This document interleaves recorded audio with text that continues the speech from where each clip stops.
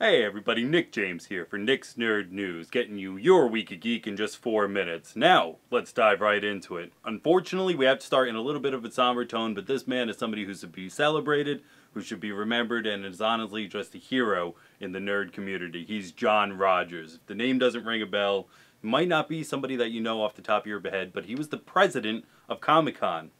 There was such a thing, and the man had the job for a long time.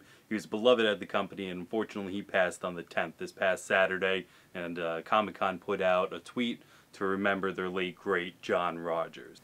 It is with profound sadness that we announce the passing of John Rogers, president of Comic-Con.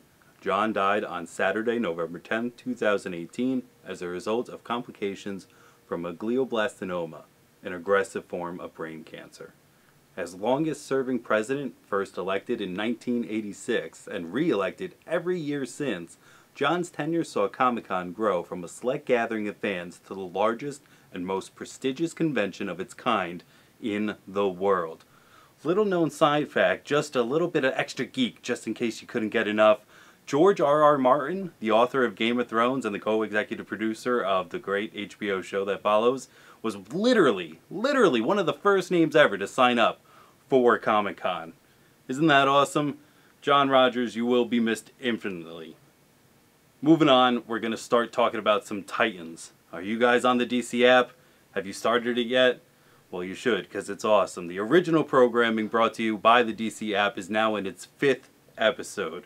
This is the episode we've kind of been waiting for. Though the first 4 have been great, we wanted to see these Titans come together, and that's what we finally got. Well, I'm not going to spoil very much, but we have a group of baddies chasing down the Titans. So, Starfire, Raven, Beast Boy, and Robin are starting to come together as a unit and find that they must train as a unit so they could fight this group of bad guys efficiently. We get to see the 4 really start to work together as that team that we were hoping for, and to be honest, they look great doing it. They stop the baddies in question, like they were always going to. You know, they were heroes, that's not a spoiler, but at the very end, Robin goes to find the puppet master of the marionettes that were the bad guys, and when he does, he gets taken over, and surprise, spoilers guys, ready?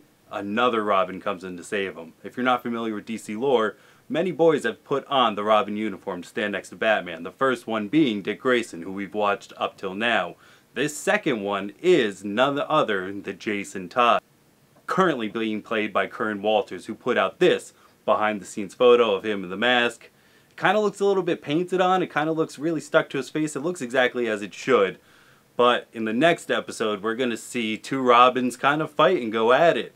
If that doesn't get you to want to download this app and watch these first episodes and get on the Titans train, I don't know what will. I mean, it's a literal perfect show so far. More to come as that show develops.